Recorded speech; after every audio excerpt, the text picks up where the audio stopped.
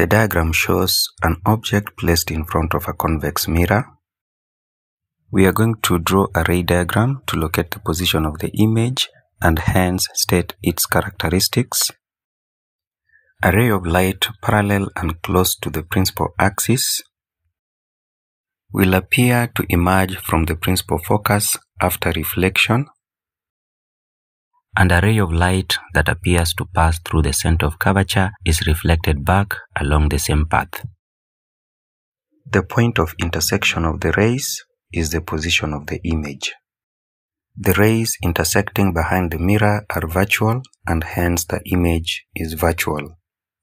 The characteristics of the image are: the image is virtual, the image is formed between the pole and the principal focus, the image is diminished, and the image is upright.